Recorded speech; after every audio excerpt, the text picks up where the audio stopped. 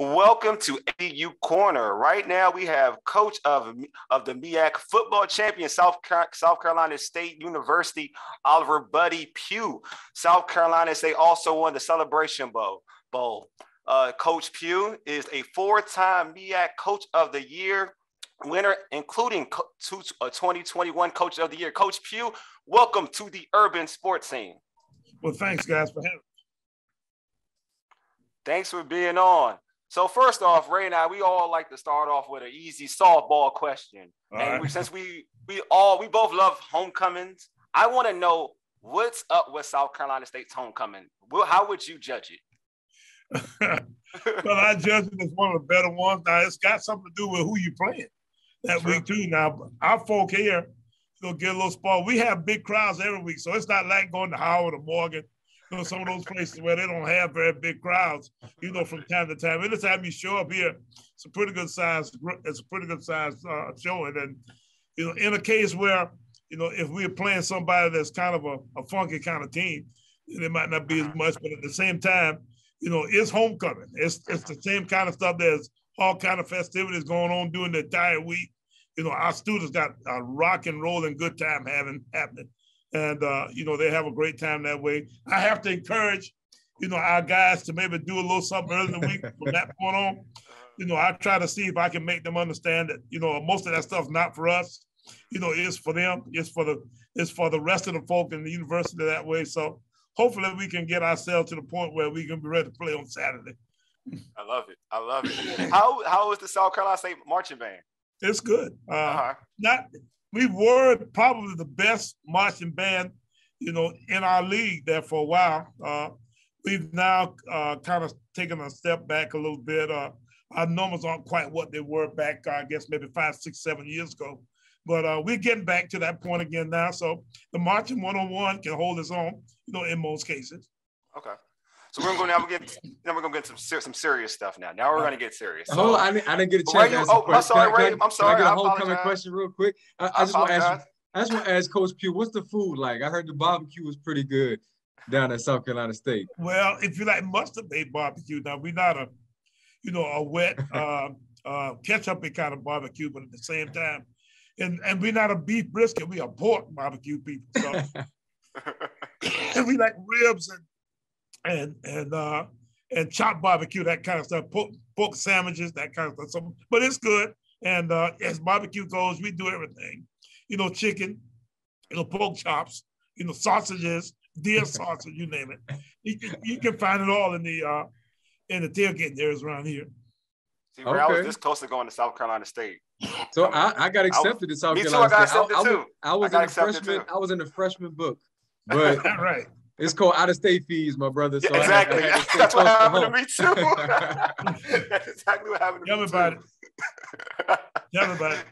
Oh, so Coach, I mentioned that you won the Celebration Bowl, but you defeated Jackson State University 31-10. What was the vibe going into that game? Well, it was mostly Jackson.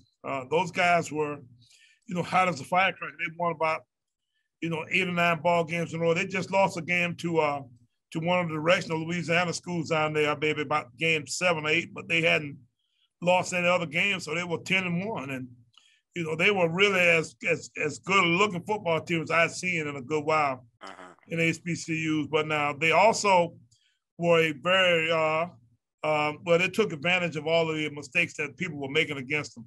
So they took, they took to a certain level, to a high level, the fact that they would take advantage of other people's mistakes. So we thought that if we got in there and made them earn everything they had to get, as opposed to allowing them to, have kickoff returns and interception returns and fumble returns, those kind of scores that, that we could play with them. So, it was one of those kind of deals where we went in with a plan. We didn't want them to have anything, get any easy scores, and we were able to accomplish that goal. That gave us an opportunity to win the football game.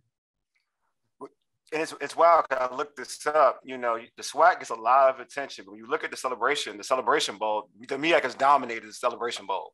Can you talk about that? And your team has been one of the more dominant teams in the MEAC. Well, I think if you give us a couple of weeks to prepare, our teams have a tendency to really get into you with a fine-tooth comb and do a nice study, on all phases of the game. And I think that gives us a certain advantage because they tend to want to, maybe have a lot of big plays and not necessarily do things in a kind of, in more of a traditional way. They want to try to, be flash in the pan and have a lot of big plays, that kind of stuff. If you take that kind of stuff away from them, make them actually get into a detailed plan about, how they compete against one of our teams, I think we sometimes come out on the long end of the stick. So, Coach, I mentioned, you've had such a big time program and what you've done in the MEAC. You've won 8 MEAC titles. What has been the key to your success?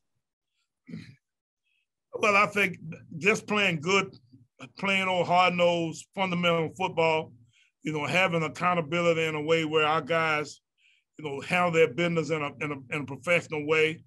Our teams traditionally have, gone in and not been very giving in a way where you give up a whole lot of easy scores and touchdowns, that kind of stuff. Our guys, pay attention to their details, and we generally have, great defenses. Our defense is always the lead dog in our pack, and we do a nice job of not allowing, a lot of high scoring kinds of games. So you don't see some of the kinds of scores that you see in some of the other leagues, in the MEAC, because I think we are more defensive led kind of a league. Coach, so you played there at South Carolina State. Now, of course, the coach, he just shared some of your credentials. What does it mean to you to have played and now be coaching at an HBCU? Describe that for us. Well, there's always a source of pride of having been a player in this league. I still look back on some of the days when we were playing back in the early 70s. Coach Willie Jeffries, who was my predecessor here, came in here as a hot and coming up and young whippersnapper kind of hot college football coach during his day, and got us going in a way where we started a tradition of winning championships here. We hadn't won a championship before he got here. And then from that point on, our tradition has been, having great defenses and continuously having, football teams that have been at the top of this league. So even the years that we don't win it, we always around the top of the league. We're always close to the top of the league. So, I think that we just traditionally are going to be one of the better football teams in this league. Coach, do you want to share your thoughts on what you think the future of the league is? There's been a lot of discussion about where we're going because of just it only being how many football schools? Is it 8 football schools or 6 football schools in the MEAC right now? It's actually on the 6 football schools right now. Yeah, which is a little bit scary. But at the same time, because we've got the Celebration Bowl as our championship, sort of prize out there, I think that kind of, maybe foregoes the need for having more teams. The 6 teams that we have, we can all play each other. We got a clear-cut champion every year. From that point, we can play most of our teams can find games. We can play, SWAC teams. We can play, big South teams in our neck of the woods, a Southern Conference team. So there are enough championship subdivision kind of football teams around that we can find plenty of games to play, to make a schedule out. So we don't necessarily have a problem getting a schedule that way. It's just that we only got 6 teams for our champion. And in our particular case, I like that better because, first of all, I can play who I want to play in my non-conference schedule. We can have more guaranteed games. This coming year, we open up with UCF, Central Florida, in Orlando. Then game 4, we play at South Carolina. That gives us a chance to make somewhere close to $1 million, as far as the guaranteed allotment is concerned. Then from there, we can go out and we can play A&T, who's now in the they're in the Big South now, but they're going into the CAA in another year or so. And then we also play Bethune-Cookman and FAMU, who are now in the SWAC. So it gives us a chance to dibble and dabble, around where we want to play our non-conference schedule. It gives us a chance to play some guaranteed games. We can do all the different kind of things. Plus, we still got time to get back to our league and play a conference schedule. So as of right now, yes, I'd like for us to have another team or 2, but I like having the availability of a schedule where we can go out and play all these different kinds of teams. The season's not too far away. How not too far away now? We're getting there. How are you liking your team going into the season? Well, we returned most of the team from last year, and anytime you return your quarterback and wide receivers, you got a couple of defensive linemen that we can get after pretty good. Our linebacking core, we think is solid. We think we ought to be pretty good. Now, whether or not we can, keep everybody down on the farm, whether we can keep guys from getting the big head and that kind of stuff, whether we can continue to academically, do all the things we got to do to get all of our team back in place this coming fall, is still to be determined. But as of right now, we had a great academic semester this past year. Our guys are getting ready to get back here in a little bit for summer school. We'll have almost all of our team in here for summer workouts in another couple of weeks or so. From that point on, all we got to do is just continue to work hard and do things we do here traditionally at South Carolina State. We ought to be okay. Coach, you mentioned you're returning most of your kids, but you're missing one big one. Got drafted in the league, DB, Jacoby Durant. He went to the LA Rams. As a coach, how proud are you? Well, I'm extremely proud of Dakota and Zafir Kelly, one of our other corners, is with the Atlanta Falcons. We've got another couple guys. We've got about 6 or 7 guys in the league with different teams, and everybody knows Darius Leonard and Javon Hargraves and those kind of stuff. Joe Thomas, all those guys are ex-South Carolina State players here recently, and we'll continue to have those kind of numbers in the future, I think, continue to go to the NFL that way. So, I'm proud of those guys and looking forward to being able to see them on Sundays. But you know what? When the seasons go on, I don't have a favorite team. I can't root for anybody because I can't root against one of our guys, especially when they're playing against each other. So it's a lot of fun just to watch those guys out there and remember when they were here and hope that they can continue to be successful and eventually send some big bucks back to us at the university. Now, Coach, I love your excitement for your ex-players. And again, you were a player back a few years ago. I'm not going to say when exactly, but you still look good, of course. I want to talk a bit about how NFL players routinely would play at HBCUs in the past. So are we getting back to that point now? Because I see your excitement, but it used to be such a regular occurrence. And I feel like we're getting there, but we still got some ways to go. What do you think? Well, we do, but now we've got to develop those guys as opposed to just get them ready-made that way. Most of the guys that we have here that are NFL guys came in here as kind of, mystery guys of sorts. We didn't have a clue that they were that level of guy. And Darius Leonard came in here. He was a 6 foot, maybe a little bit over 6'1", kind of 175, 180-pound guy who left a couple of years later, 6'3" and 225, 230 pounds. So, we've got to be good at projecting what might be down the road a piece.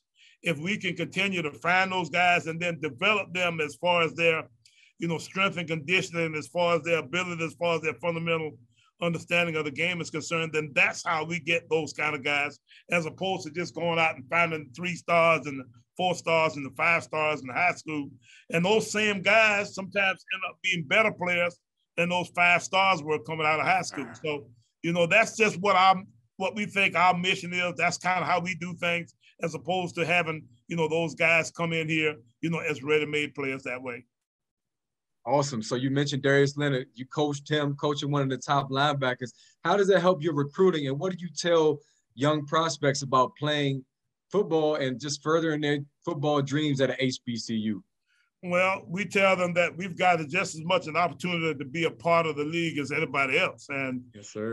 There's hardly never, ever a practice here that we don't have pro scouts here watching practice that way. And we practice at a time of the day where generally nobody else is practicing also. We practice at 6:30 in the morning. And we go from 6:30 to about 8 in the mornings. And they can come here, watch us practice, hang around the office all day, watch tape, and then go and watch some of the other schools in the area that afternoon, which really works out as a convenience for them that way. So we never have, an opportunity to, to say that our guys don't have a shot that way. So if you don't get a shot out of South Carolina State, it's not because you didn't get looked at. It's because you weren't good enough. Straight up. I know. Ain't that the truth? Hey, Coach, thanks for being on HBCU Corner. Is there anything you would like to add? This has been a pleasure, to be honest with you. No, I don't have anything except for the fact that I just enjoy, seeing you young guys do sports talk kind of stuff. I'm a sports talk guy, so anytime I get a chance to talk to you guys, I enjoy it. Thank you so much, Coach. We appreciate it. Thanks a bunch, guys. Appreciate you. You have a blessed one. All right.